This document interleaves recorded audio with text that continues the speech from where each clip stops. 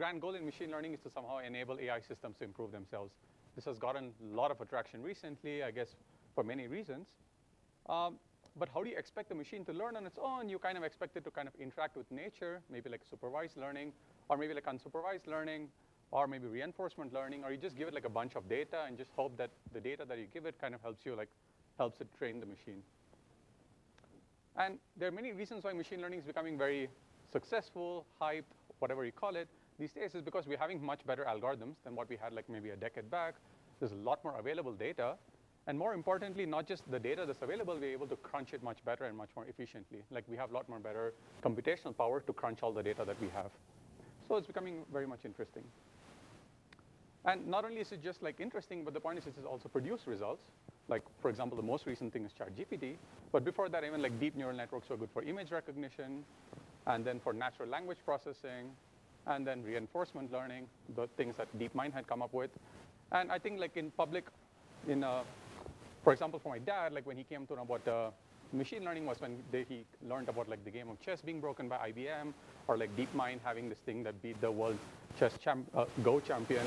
And I think like a couple of years back, I think there was even this protein folding competition where I think like a DeepMind had this AI-based algorithm that did much better than other state-of-the-art classical algorithms then. And all of these things were kind of, in a way, based on reinforcement learning. Right, so what do we care about? Like, or what I've been thinking about for the past few years is quantum machine learning. And the question is like, what can quantum computing do for machine learning? So the question is, I mean, maybe some people might say maybe quantum advantage, maybe the first practical advantage for quantum computing could be, in a practical problem, could be in machine learning. This is a possible candidate, but we don't know yet. We don't have like a solid machine learning problem for which, with the current number of qubits that we have, we can provide a quantum advantage. But maybe this is one direction or one potential application for a near-term quantum device.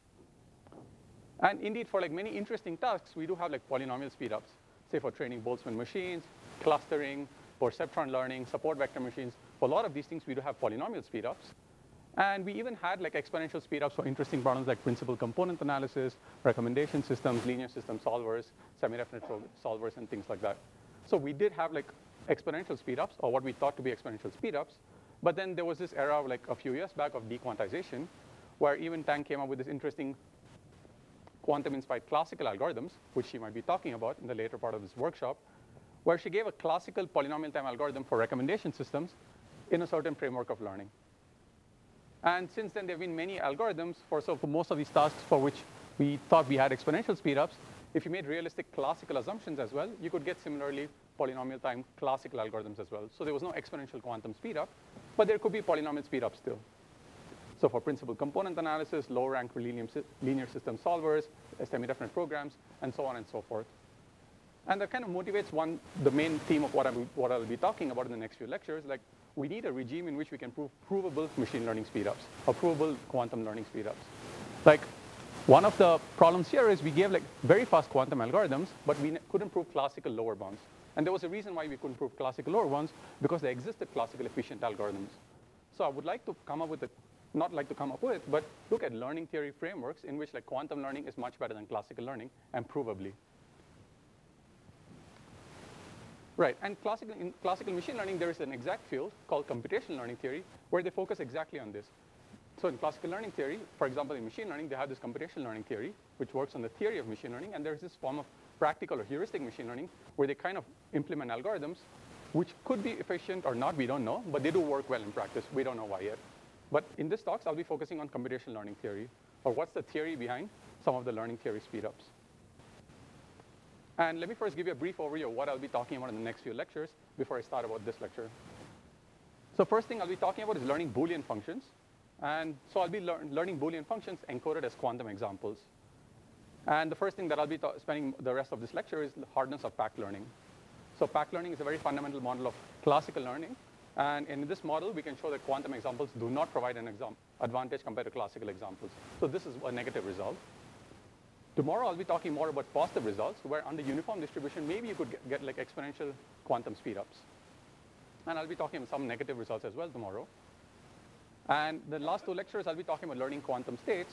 The first thing is tomography, where if you're given copies of an unknown quantum state, can I learn the quantum state, both sample complexity and time complexity? And eventually, I'll be talking about learning certain class of interesting quantum states time efficiently. And then I'll be looking at weaker models of learning, quantum state still, like pack learning, classical shadows, shadow tomography, and so on.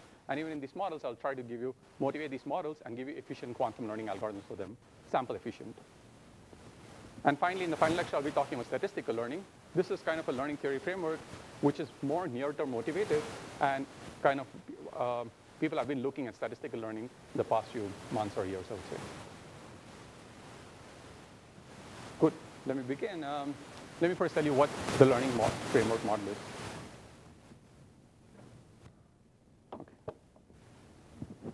Okay, let me tell you what the learning theory framework model is.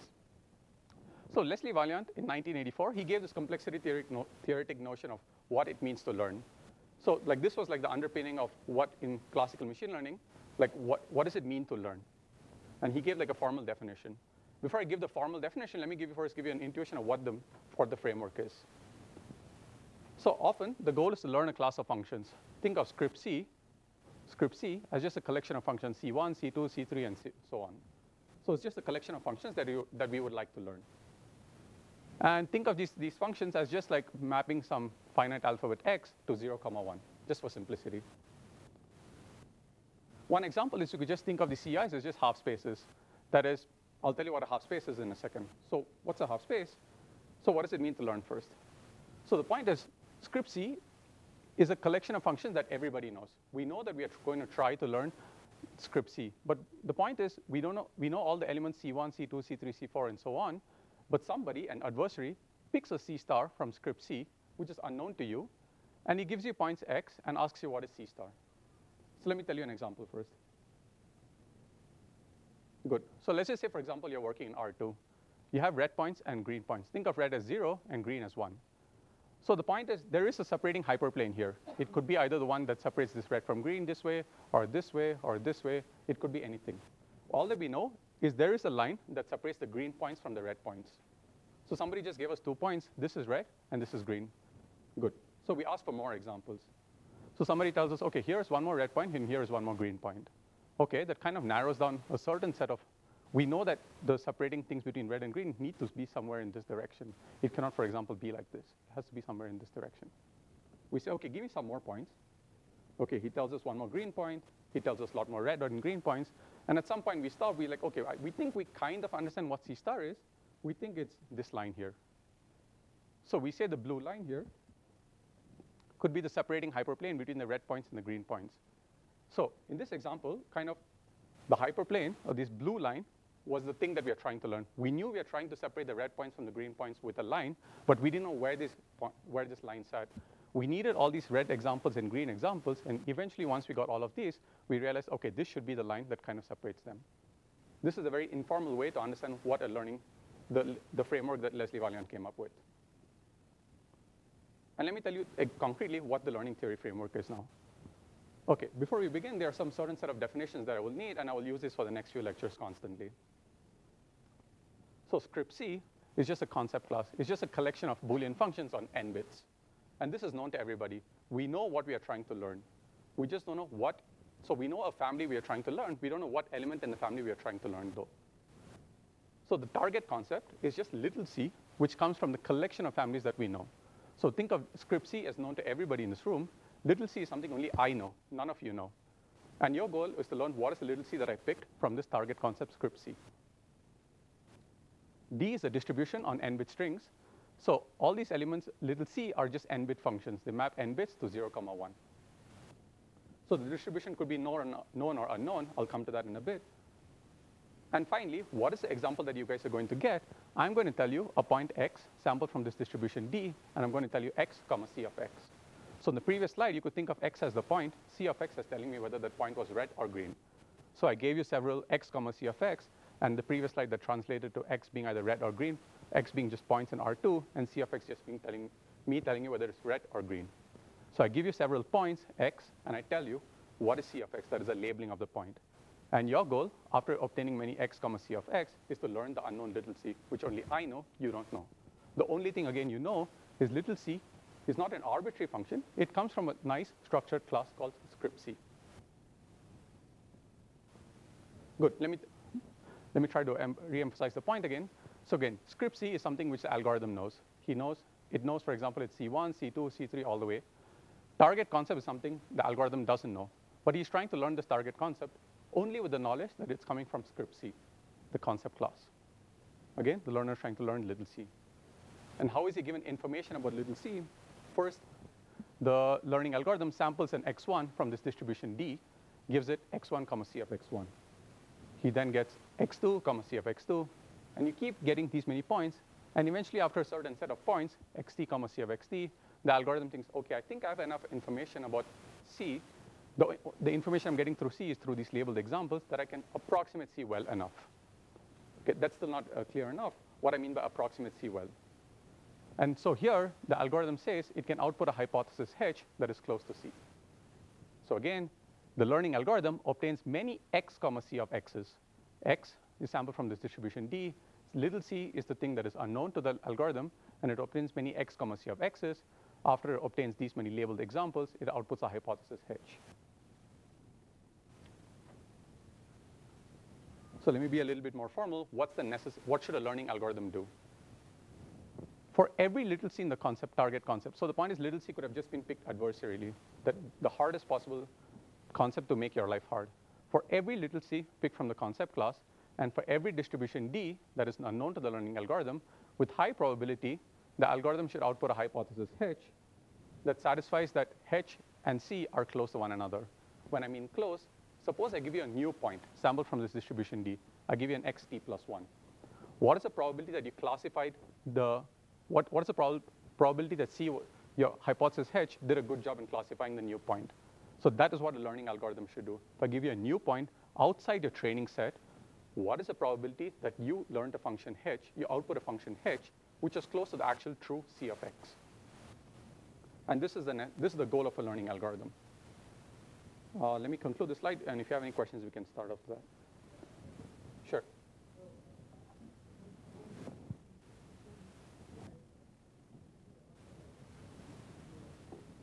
Good question. So yeah, let me just come to that in a second. So sample complexity. So in sample complexity, the only complexity measure that we care about script A is the number of labeled examples that I saw. So for example, like if I just saw, for example, 100 examples and it was good enough to satisfy this assumption, then the sample complexity is 100. And the next thing I care about is time complexity. So what is the number of time steps used by the hardest concept in the concept class and the distribution? So now coming to your question. So when we talk about sample complexity, we don't care about how we represent C or how script C is stored with us. All that we care about is the number of labeled examples that we see. And these labeled examples are all n plus 1 bits. X1 is an n-bit string, C of x is 1 bits. So just the number of labeled examples that we see is the metric that we care about in sample complexity. Little c? Script C is known publicly to you. You know everything about script C. You explicitly know what, for example, you can just say like parity functions or DNF formulas. You explicitly know what are all, these are the class of functions that I care about. Maybe the question that might answer you is, for example, when I talk about time complexity, how should I output H? And then you would like a succinct representation of H so that that could be a true approximation of C. And I will come to the succinct representation again after a while. Yeah. I have a question about the distribution key that we think for every distribution. Right. What is the best Good. OK, that's a good question. So the point is, let's just say D was a point distribution. It kept giving me x, C of x, C of x. I kept getting the same x. Notice the requirement of the algorithm. The algorithm also should do well only under the same D. So the new point that I'm going to get is going to be in the training set always. So then always I'm going to be correct. Epsilon will be 0.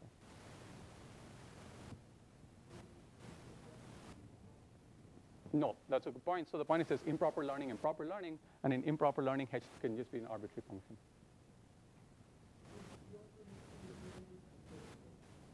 Right.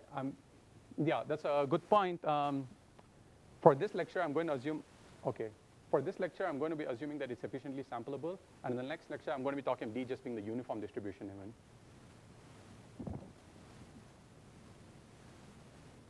OK, good. Right, so the two complexity metrics that I'm going to be caring about in this talk is sample complexity, that is the number of x, C of x as I saw, and the time complexity, which is the total time A takes. For this lecture, maybe I might not talk of time complexity, but I'll just be talking of sample complexity, but in the next lecture, we might come to time complexity.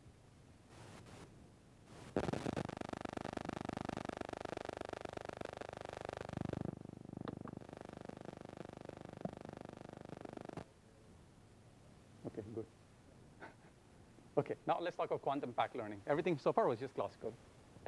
So what's quantum pack learning? So of course, the first thing is, of course, the learning algorithm is quantum. Great.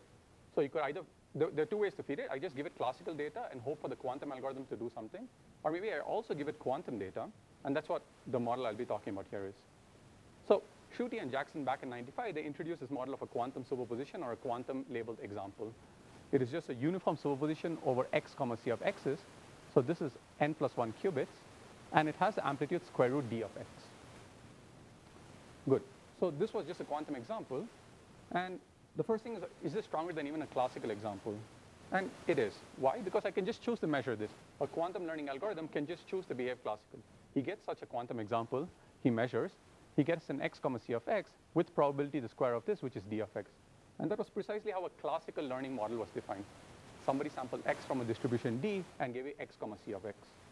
And so, of course, a quantum example is at least as powerful as a classical example. And the question is, can you do more? So let me iterate the quantum learning model again. So you have a quantum algorithm here. It knows everything about script C. It doesn't know anything about the target concept. The only difference between quantum learning and classical learning is now a quantum examples is just given many quantum copies of this form, and the goal is still the same.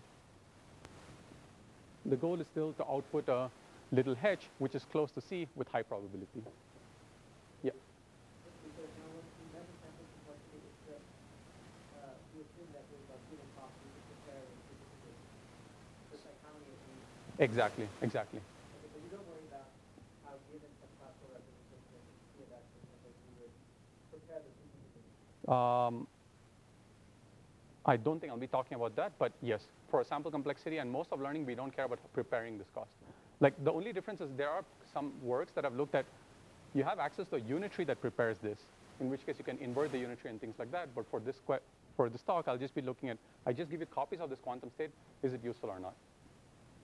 And like some of you might just think like, okay, this is kind of not so great because the quantum learner here keeps getting the same quantum example again and again.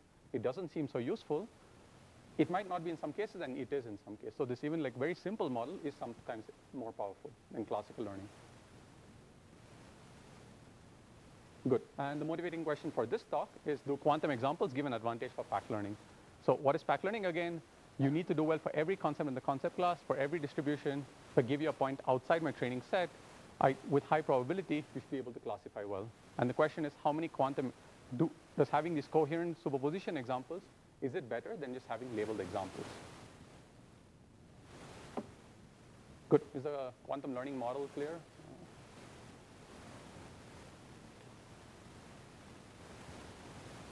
Good. Let's see. So yeah, so like, there is this fundamental dimension in classical learning theory. It's called VC dimension. It's very, it's something that's, like I give you a concept class, you can always associate this combinatorial parameter to this concept class. And this kind of this combinatorial parameter characterizes classical pack learning. So let me tell you what this parameter is before we go ahead. So script C, again, is just a collection of Boolean functions that map n bits to 1 bit.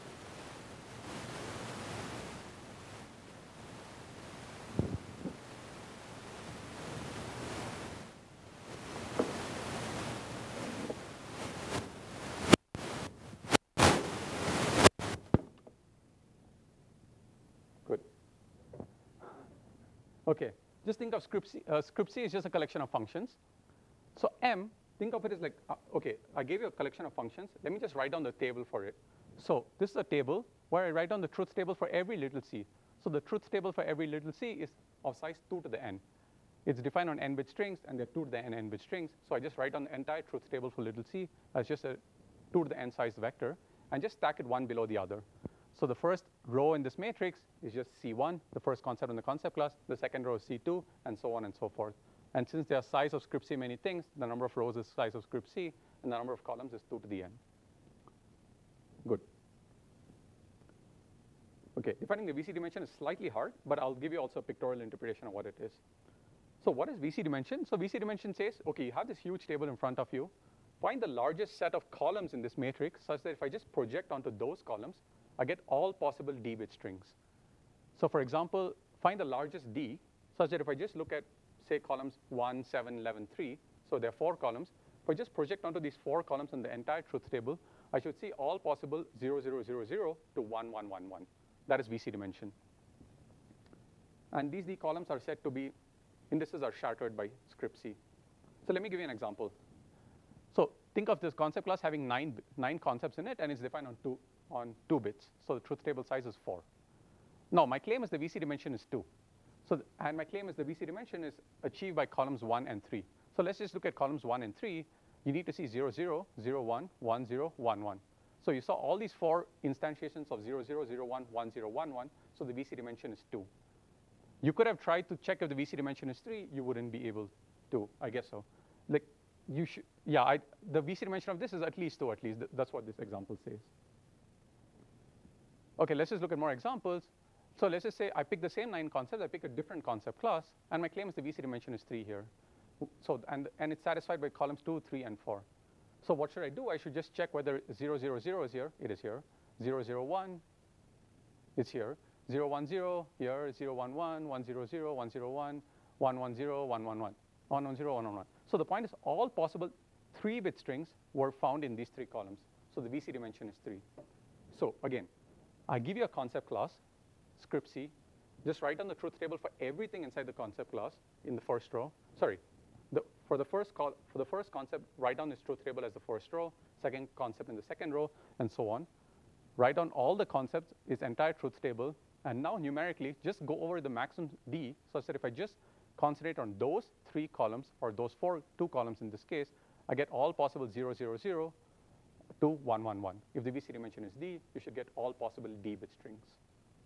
And that is what the VC dimension is defined as. Is the definition sort of clear?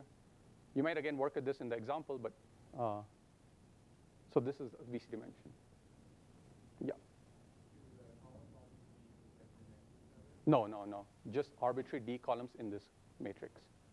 They don't need to be contiguous. For example, in this, the columns are 1 and 3. Oh, really?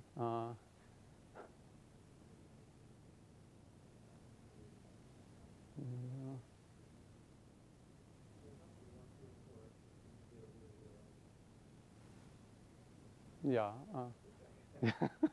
So there is 0, 0, 1, 0, 1, 0, 0, 1, 1.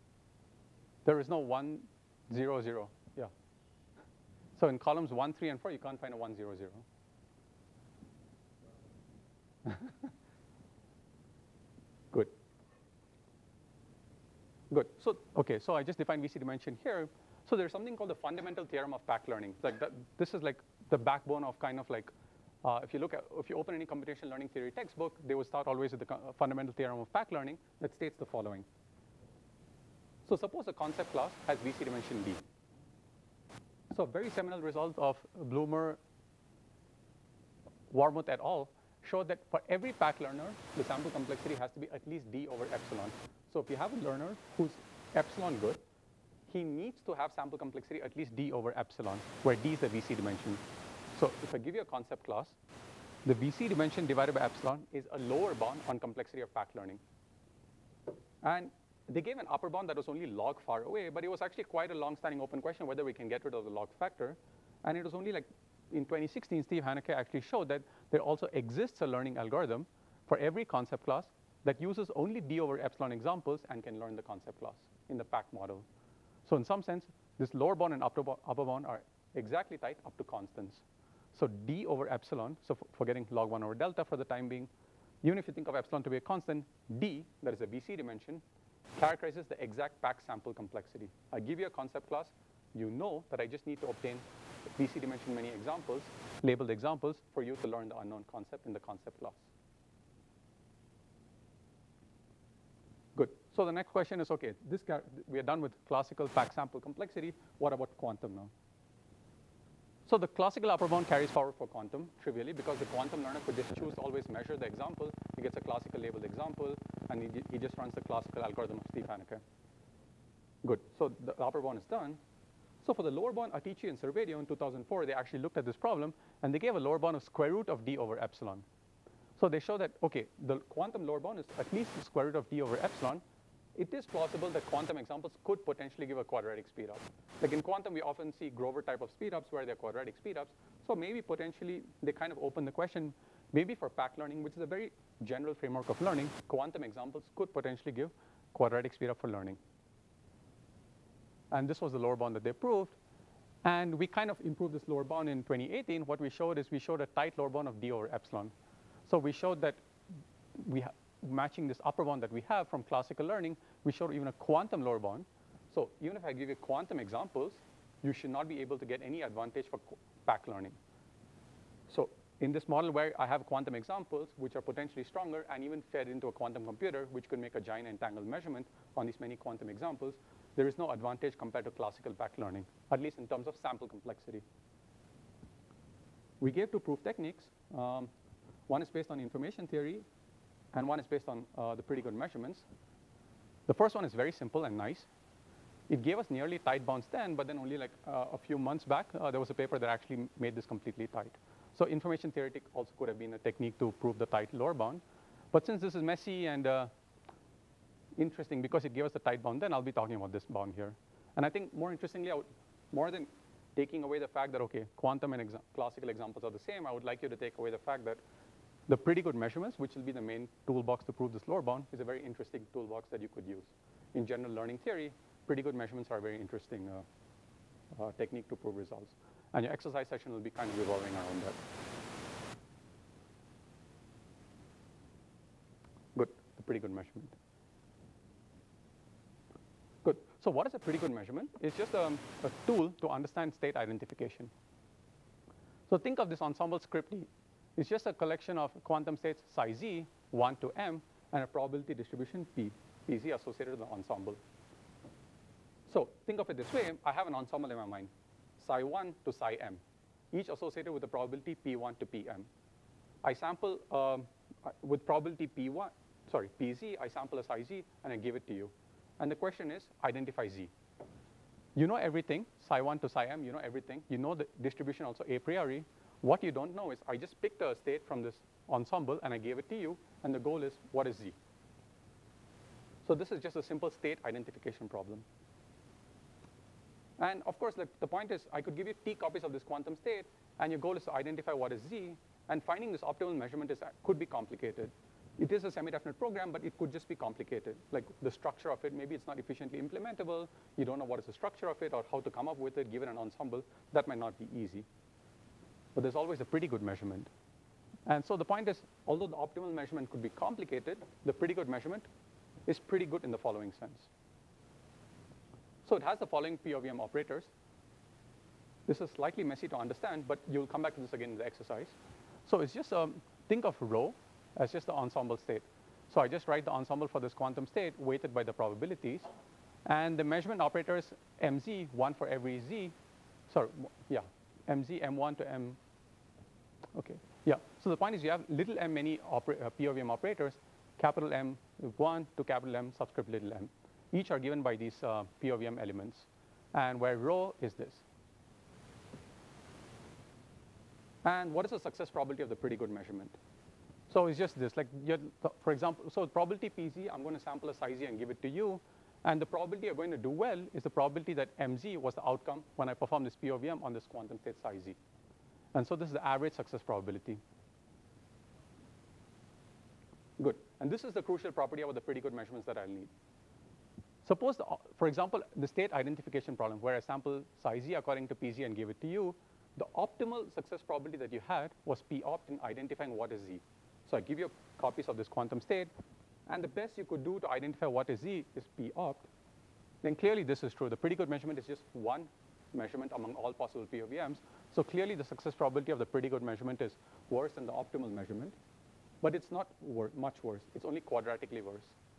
So in case you want to use for state identification, you don't know what the optimal measurement is, you can always use the pretty good measurement, which has a fixed set of measurement operators. So I give you this state identification problem. You know everything, psi 1 to psi little m. You can construct this P of M operators on your own. You know what is rho, you know m1 to m little m. You can, given copies of the state, just implement this P of M, and you're going to do almost as well as the optimal measurement. The optimal measurement, again, could be very complicated, but the pretty good measurement is at least easy to state, and it's succinct. Is there any question on the pretty good measurement?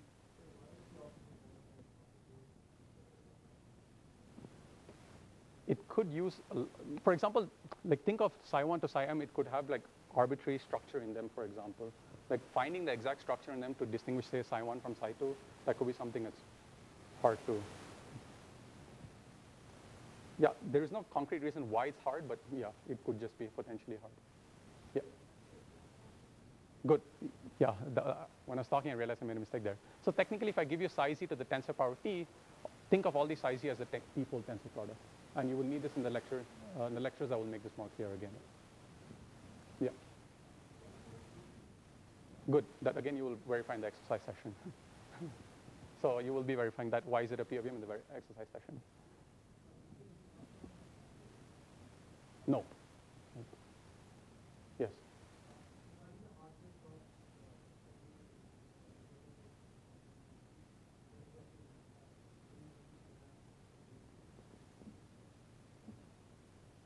I don't think we know anything, because the ensemble could just be literally arbitrary.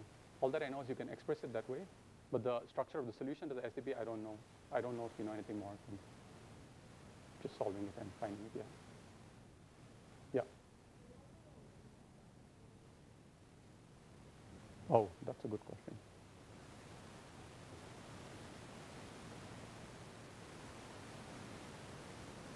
Ryan, do you have any idea?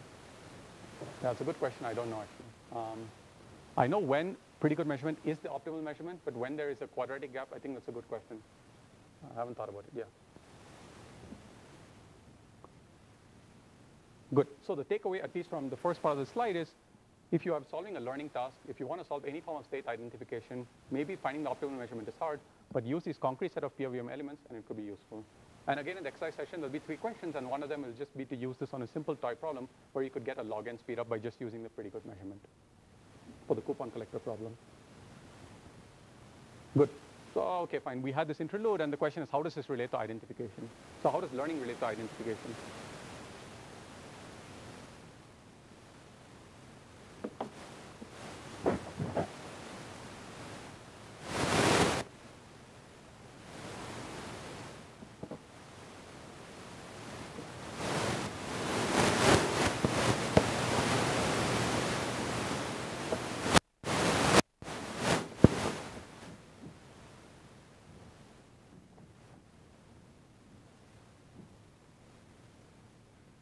Maybe I'll continue. Yeah, I'll just continue until you fix it. So the question is, how does learning relate to identification? So far, we just talked about learning approximately and so on. I never spoke about exactly state identification. So how does learning relate to identification? So recall the task again. The goal is in quantum packed learning. I give you this quantum example state. There's this unknown distribution D and little c. I give you a t-fold tensor copy. And the goal is to learn C approximately. And the goal is actually to show the result that we had earlier, that is the sample complexity of packed learning is d over epsilon, or the BC dimension divided by epsilon.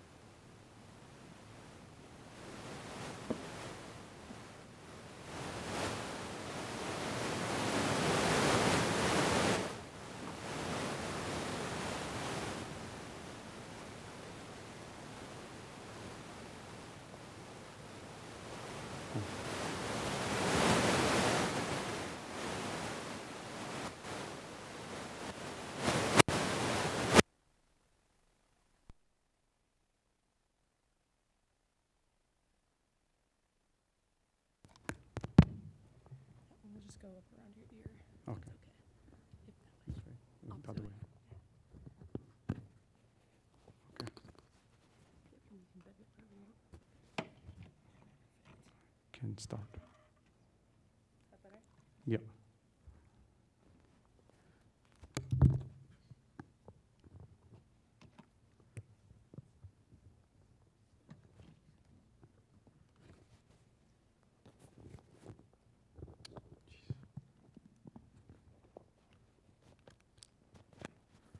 Yeah, okay.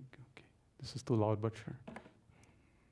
Okay, let's see. So how does learning relate to, is it too loud? It's okay. Okay, okay. How does learning relate to identification? Good, so this is where the technical meat of the proof goes. I'm going to give you a proof sketch now, and again, in the exercise, you're going to be proving this line by line, actually. Good, so we have this concept class script C. It's just a collection of Boolean functions. And we know the VC dimension is, say, d plus 1. And let's just say we know that it's shattered by the columns S0 to SD.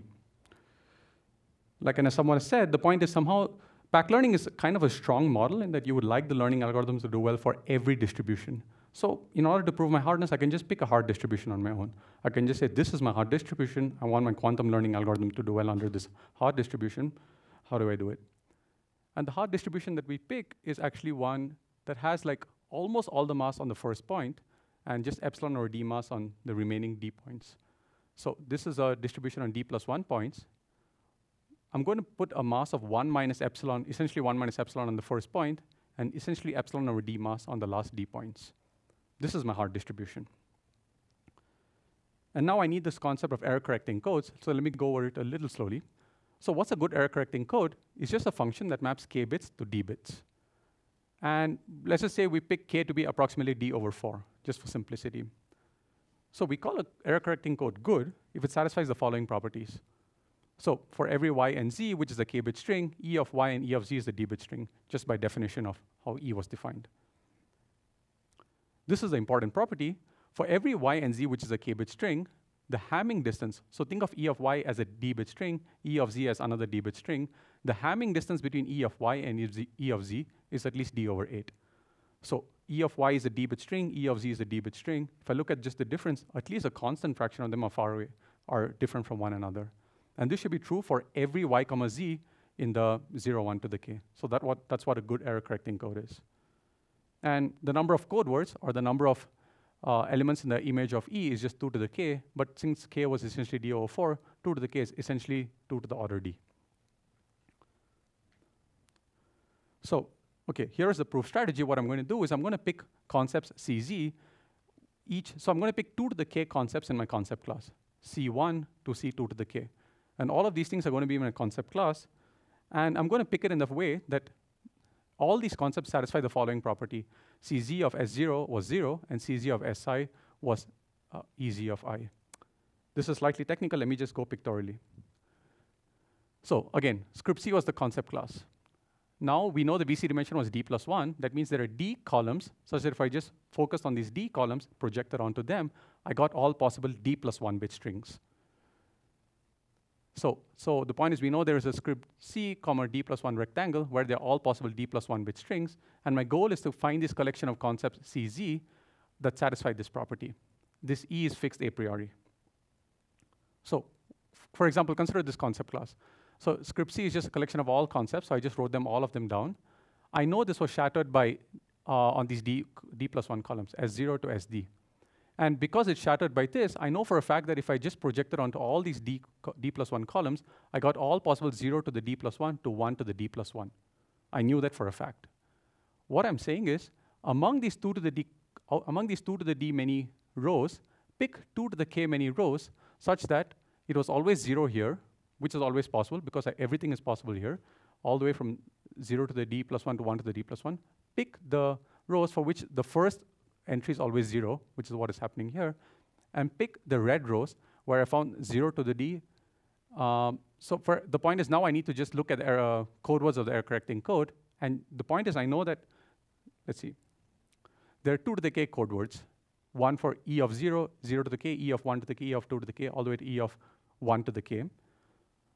We know these 2 to the k many code words. And once we know these 2 to the k many code words, just look at those concepts in this shattered set that correspond to the code words. And there are 2 to the k many of them. So among these C1 to C2 to the D, I'm going to pick 2 to the k concepts that correspond to the code words here. And I know for a fact that these code words occur in this table because this is a shattered set. Because the shattered set has all possible bit strings between 0 to the d plus 1 to 1 to the d plus 1, if I give you an arbitrary d plus 1 d bit string, it should have occurred here because that's by definition the meaning of shattered. I'm just saying that instead of picking all possible 2 to the d concepts in the shattered set, pick only 2 to the k, which is essentially 2 to the d over 4, that satisfy the code word property. And the only code word property that I need is the distance between the red rows are at least d over 8. You'll be again proving this thing line by line in the exercise session. But at this point, we are almost done. So the point is, this was the main idea, actually. You first pick a distribution on the shattered set, then look at a good error-correcting code, such that the distance is at least a constant, then pick the concepts pick the concept C1 to C2 to the k in the concept class that satisfied this property I mentioned in the previous slide. And the observation is learning CZ approximately, because in packed learning you don't need to learn it exactly, you just need to learn it approximately, is exactly equivalent to state identification. So kind of I've reduced the packed learning task here to a question of state identification. And as I said, you can always solve state identification by using the pretty good measurement. And that's what we're going to do. Good. So we have reduced the learning task, the approximate learning task, to exact state identification. And what is the exact state identification task? I have this 2 to the k many concepts. These are the code word states. And I'm going to give it the uniform distribution, where because they're 2 to the k, the probability distribution is 1 over 2 to the k. We know for a fact that the pretty good measurement is quadratically related to the optimal measurement. So let's start with the assumption that you have a good learner. What is a good learner? He obtains t copies of this, and he can identify CZ exactly. So that means the probability of p opt square is 1 minus delta square. Think of delta as a constant. That means the pretty good measurement should have had success probability at least a constant. And all that you need to do is understand the success probability of the pretty good measurement, which we saw in the previous slide was this. We know the exact POVM elements. We know the exact success probability. We just need to write it down and analyze it. And this is where the slightly technical part comes. We can show with the technical calculation that the success probability of the pretty good measurement is exactly at most this quantity. This might look slightly messy, but I think what you should take away is that if t is small, so just look at the first term, forget the rest. If t is less than d over epsilon, oh, sorry, I think you should look at this. Oh, sorry, you should look at this. If t is at most, oh, give me a second.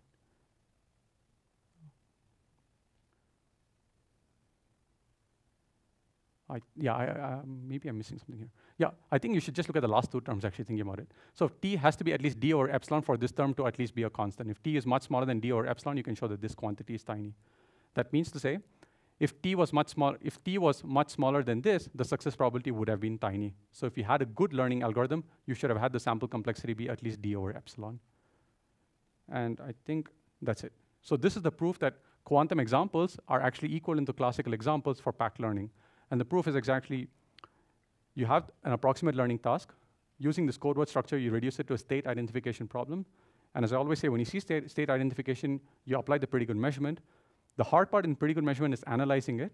But once you do the analysis, you actually get the exact bound that you care, and you can prove the lower bound that we want. So we proved here that the VC dimension over epsilon is also a lower bound for learning quantum packed learning. Yeah.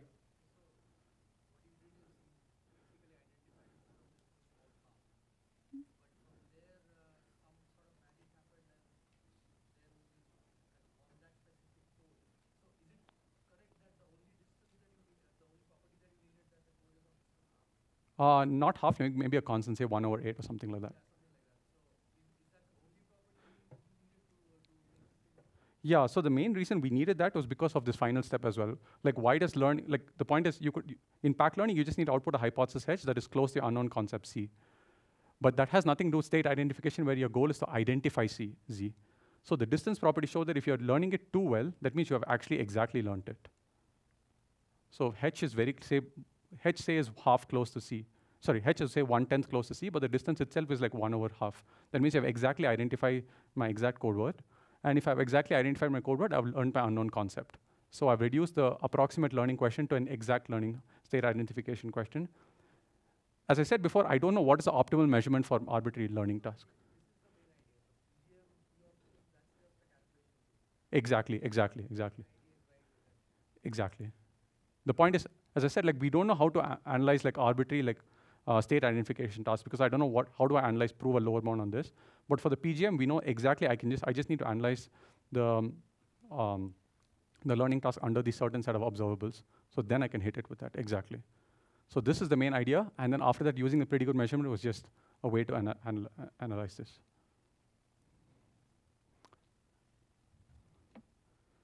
Good. If there are any further questions, again, you might be going through this like step by step again in the exercise. Yeah. I have a question about the setup.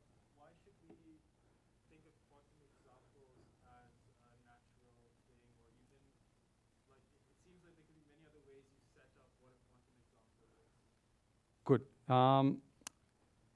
So the point is, there are 2 ways to think about it. One is, you could think of quantum example as something very powerful or something very weak. The point is, if you think of it as something very weak, there are setups where like interesting function classes, say DNF formulas, where you can actually get exponential quantum speedups compared to the state-of-the-art classical algorithms.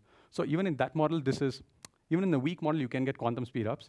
But if you think of it as too strong, that makes this result even more stronger. The fact is, even in the strong model where you're getting this coherent superpositions, you do not get a quantum speedup. Whether it's natural or not, I think from a theoretical perspective, understanding the strengths of these examples is something that I think of. I just wonder, like, what if there was, things put in the aptitude phases, like you put the constant, yeah, you've just taken a superposition, but there seems to be many ways it's done. So in our work, we also handle the fact that even if you have an arbitrary amplitude, like you should not be able to obtain anything further than what I showed you. Here is just a simple examples where we can prove our lower bound.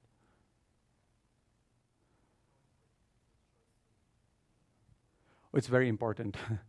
So the point is that this is where somehow I feel like this result ticks in is because we could just pick such a distribution which is just adversarially hard.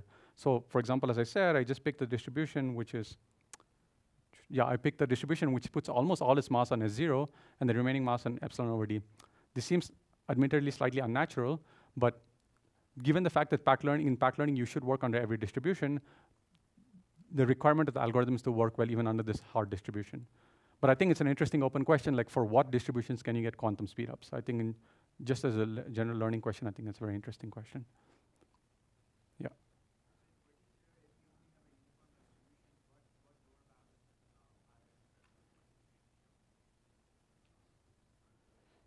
So for sample complexity, you could get even an exponential speedup just for parities, for example. I'll come to this again in the next talk. Just for parities, like we know that the classical sample complexity for learning parities under uniform distribution is little n on n bits, but quantumly you can do it with just one quantum sample. So you can't hope for a generic quantum lower bound or something of that sort. But the question again is like, why is uniform distribution so nice and this nasty distribution so bad? Is there like an interplay that's happening here? Because this distribution is as far away from uniform as possible. It peaks at one point and is uniform everywhere else. And this seems to be hard for quantum, but uniform seems to be easy for quantum as well. So is there an interplay? I'm not clear.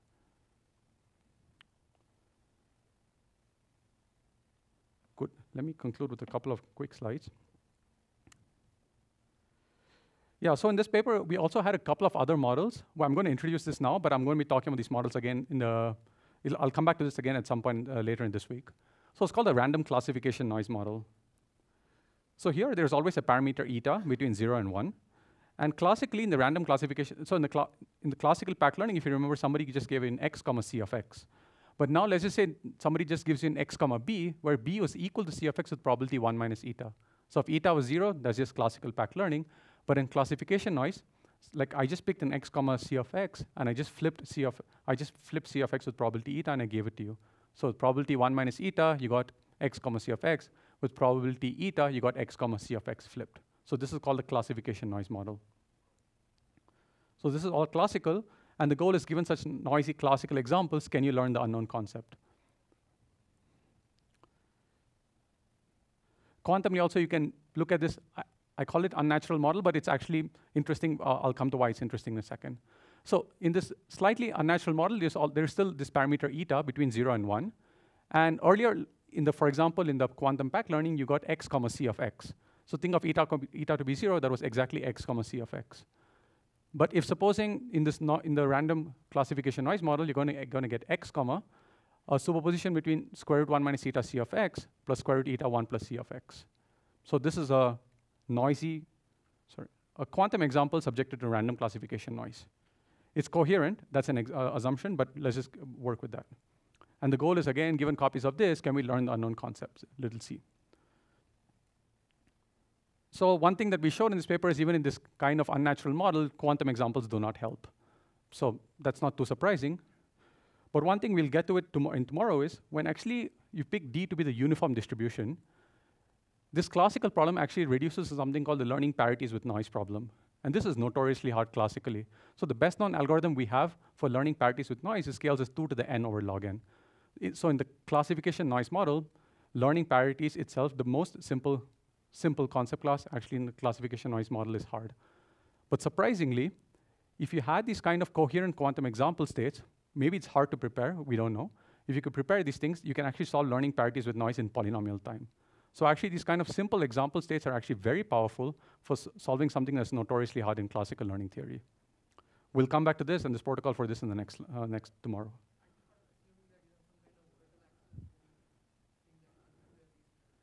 Yeah, sure.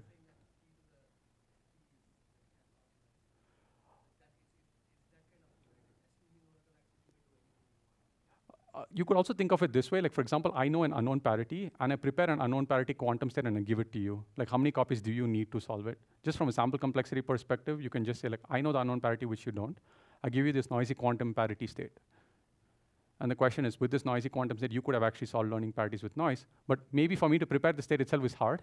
I'm not sure about that. And the final thing, again, both of these, so I'll talk about random classification noise model tomorrow, and I'll also talk of one more model called agnostic learning. This is another learning model which is, I think, interesting, and people in classical learning theory have spoken a lot about. So far, like kind of all these things that we have spoken about, models we spoke about, you always get an x comma c of x. So somebody samples an x, and they give you a c of x. But let's just say there is no concept class or anything of that sort in your mind. Say somebody just give you a random x comma b. So for example, in like realistic situations, like agnostic learning model is kind of like the most strong learning model. Like for example, if you had learning algorithm in agnostic, that would be much imply learning algorithms in the other models as well. So for example, you have noisy examples from the target. So far we assume that we had noisy examples or perfect examples from the target concept, but maybe there is no target concept to begin with altogether. And what do I mean by this?